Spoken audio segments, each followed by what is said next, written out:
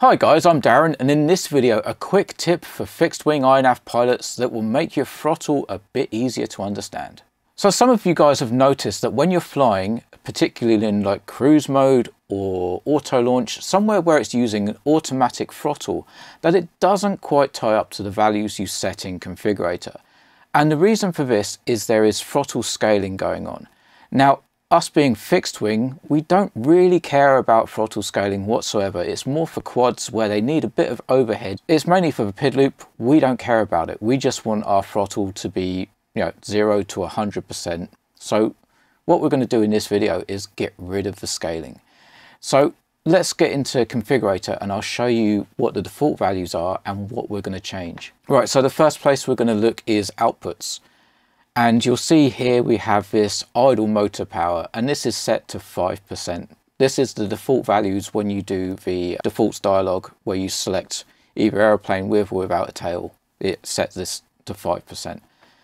The other value we're interested in is actually in the CLI, but we'll get into that later. Let me just tell you it's max_throttle and it's set to 1850 by default. What we're going to do first is check advanced tuning. And we're going to see a couple of values in here that we're going to check out in a minute in a flight simulation.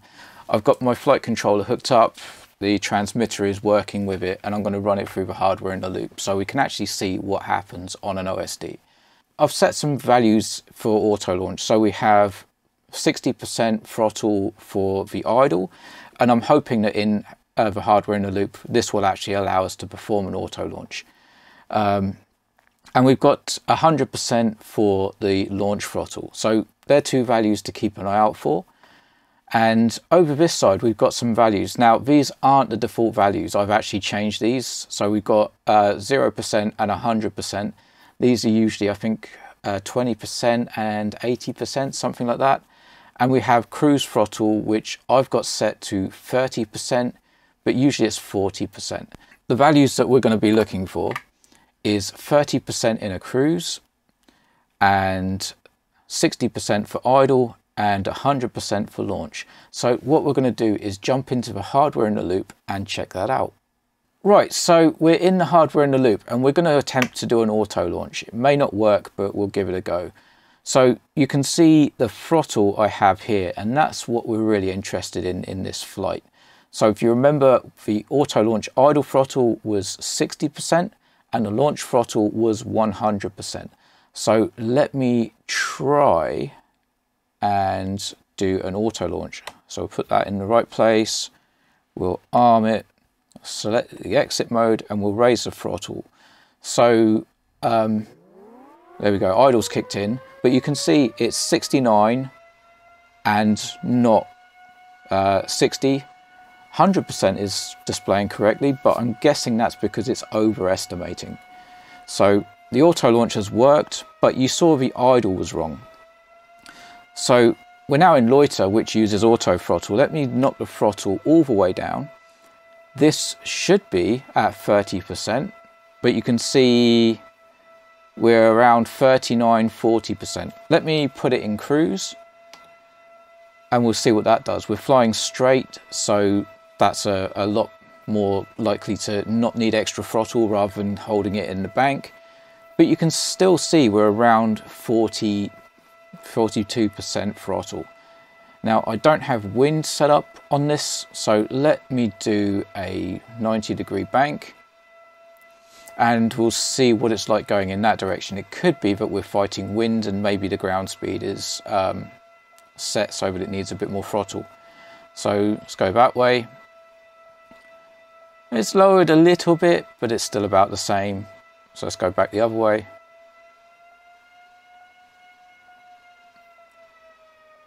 And we'll let it sort of even itself out.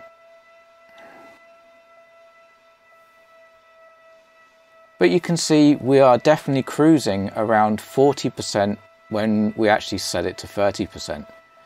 Now, this is the throttle scaling, and what we can do actually, if I get a lot of altitude, we could probably change the setting in flight. Let's give it a go, why not?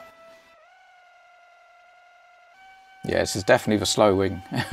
Right, so let me lower the throttle, we'll disarm, Let's see if we can get in the OSD menu quickly. And we'll go to features, navigation, fixed wing, auto launch. So yeah, we know that that's right. Cruise, yeah, you can see it's set to 1300 throttle. Am I going to be able to get out of here?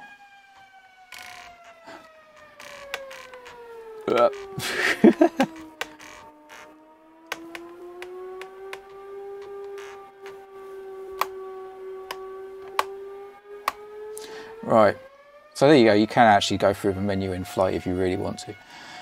I wouldn't recommend it, but you can see, we'll go back into cruise. It was definitely set to 1300, but we are actually cruising at about 40% throttle when it evens out. So there we go. We're out. It hops between sort of 38 and 42%. So what can we do to fix this? As I said at the beginning, we're not a quad. We don't care about the extra overhead needed for the PID controller for our throttle. Let's get it working with a fixed wing. So we're back at INAV configurator. So let's just enter the flight controller, and the first page we're going to go to is outputs. Now, before you do this, take off your props. I've done this with all my aircraft and it's been fine, but I would recommend erring on the side of safety. So just make sure that you take your props off before trying this. As I said, it should all be fine. I know a lot of people that have done this. I've done it on all mine and it's all been good. Just make sure that stop motors on low throttle is enabled. And what we're going to do is set this to 0. Now we're just going to save it. We can do this in the CLI, and what I'll do is in the description I'll put the 2 CLI commands that will actually sort this out for you. So that's the first thing we're going to change, is motor idle power to 0%. Now we're going to jump into the CLI. We'll wait for the auto cache to complete, and what we're going to do is do get throttle, and we're after this max throttle. So that's the first one on my list. So we can copy that and we'll go set max throttle to 2000. So the idle throttle you can actually set in here as well, which is this idle underscore throttle, set that to 0. As I say, I'll put the 2 commands in the video description. Now, what I'm going to do is save this and we're going to pop back into advanced tuning because I want to point something out before we continue. Right, so here we are at advanced tuning. Now the bit I wanted to mention is here. You have these settings for min throttle and max throttle. These are not what you adjust for the scaling. These are how much throttle the autopilot can use. So don't just change these values and assume it will work. This is actually how much power you're allowing the flight controller to have. So for example, if you only ever want the flight controller to use a maximum of 60% throttle, you can set that to 1600 here. That's completely separate to the amount of throttle that you can use in manual, or how much throttle can be used in any other system. That's purely for if you're in RTH, cruise, that sort of thing. Loiter, waypoint missions, that's just the maximum it can use. So don't change those expecting it to do the scaling. That's a completely different setting. The 2 settings that need changing are the ones in output and then max underscore throttle, which is in CLI only. These maybe should be renamed to make it a bit more clear. But anyway, I'm not going to save and reboot. We've made the changes we need to, so let's get back to Hawaii. Right, so we're back on Hawaii. Before I came here, I did actually change the cruise throttle to 50%, just so that the wind doesn't really play any part on this. Now, I'm hoping this works in hardware in the loop, but we'll soon find out. I know for a fact this does work on my real planes, but let's check this out. So we'll do the same thing. I'm going to use an auto launch. So we'll set loiter, we'll enable auto launch, we'll arm it, switch to the exit mode and raise the throttle. So hopefully auto launch will kick in. We have 60%, which is what we were asking for. I need to start the engines, don't I? There we go. So hopefully auto launch will kick in. There we go. Are we going for it? No, it's not quite kicking in. Typical.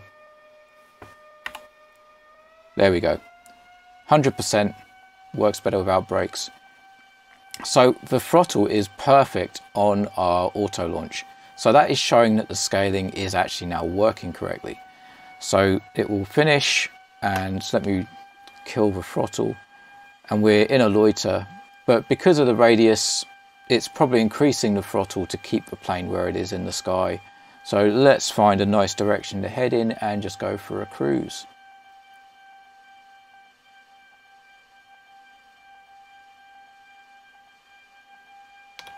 There we go. So ideally this should drop to around 50%.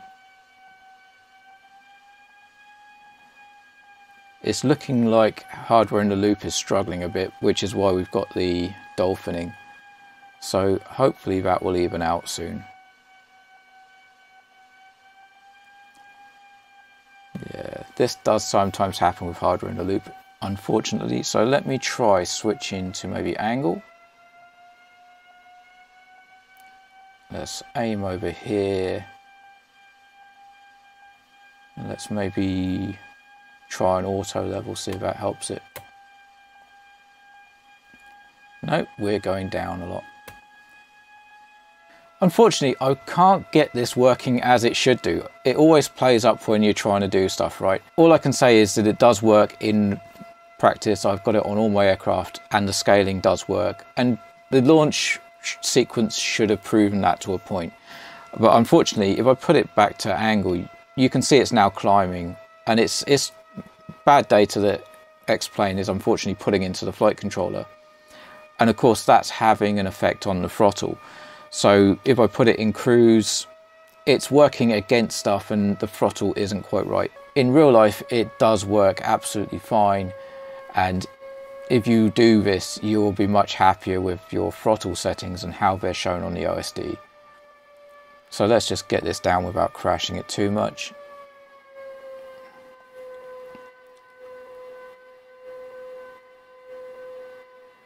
And yeah, it's a bit of a shame that I wasn't able to demonstrate this fully, but as I said, it was correct in auto launch. So that shows that the throttle scale is now correct where it wasn't before. Okay, so this is going to be a very ropey part to this video, unfortunately.